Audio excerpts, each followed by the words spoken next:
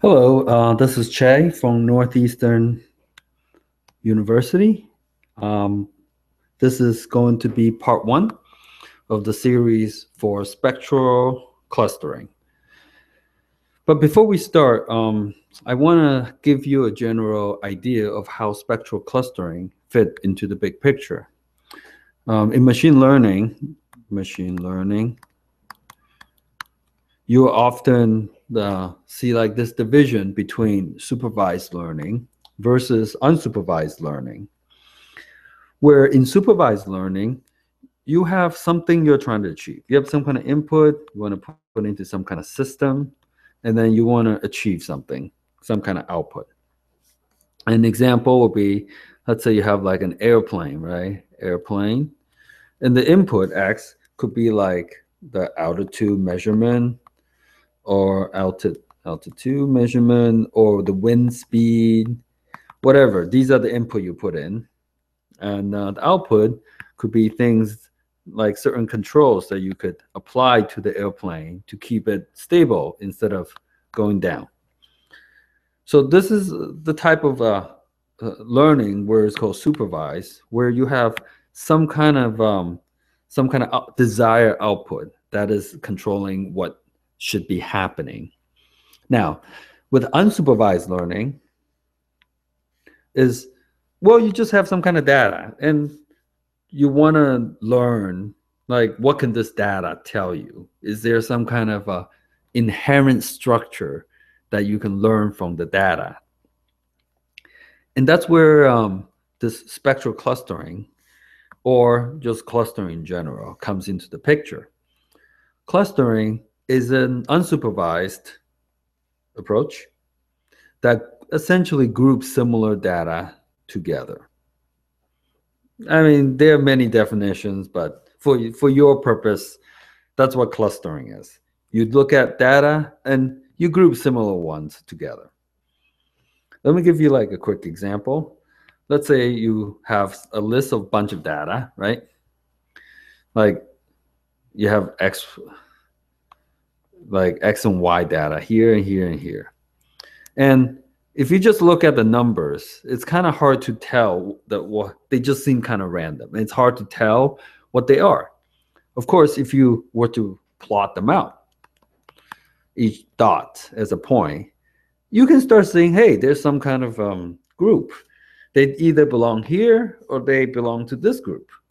And then you can go over each point and say, oh, yeah, this is group one. This is group one. This is group one, group two, so on and so forth. Of course, this is doable if you only have a couple data sets. But what if you have like a million or even a billion or a trillion? You don't want to be doing this one at a time. This is going to, really take a while.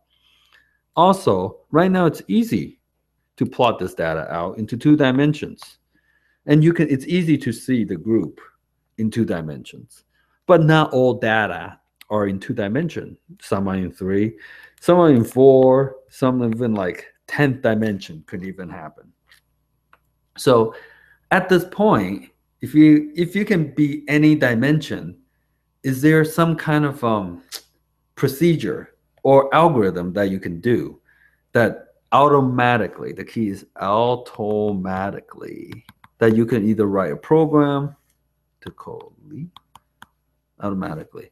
You can write a program that just goes through each one of them and automatically label them for you, and like this, without needing to plot it out. Well, that's what clustering is for, and therefore that's why we're going to go over some approaches. The most popular approaches right now are, well, there's k-mean, that's very popular, Gaussian mixture model, expectation maximization, and spectral clustering. Needless to say, the topic of today is spectral clustering. First, I want to group the three of them together. This is because they kind of perform and react similarly. And this one, spectral clustering, is actually a different beast. And the best way to show this is that these three, if you were to try to cluster something like this, it will give you a cluster that makes sense, divide it in half, and it kind of makes sense into the top and the bottom part. But if you had used spectral clustering, it would have done this, which makes more sense. And then you can argue that in this case, spectral clustering provides a superior, depending on, I guess, your perspective, a different clustering result than the traditional k-means. So if you were to learn k-means and spectral clustering, these two approaches, it would really help you in to cluster some of your data that you might want. And they will provide two different approaches to clustering. So before we go on, like I'm going to obviously go over some background instead of just jumping to spectral clustering. But there are some assumptions that we must make. First, you should know how to do matrix multiplication, like A times B. I mean, that's very basic, or just the most basic linear algebra. Like, how do you do A transpose? Or stuff such as, I don't know, very A inverse, stuff like that. You should know how to do these things. And if you don't, I was going to teach it, but I realized there's just so many videos out there that already does that. So that doesn't make sense. Learn them first. Make sure you know how to do basic matrix multiplication. And also, you should know how to take derivatives. This is like calculus 101. And of course, we're going to do more than that. But this is the most basic stuff you guys should know.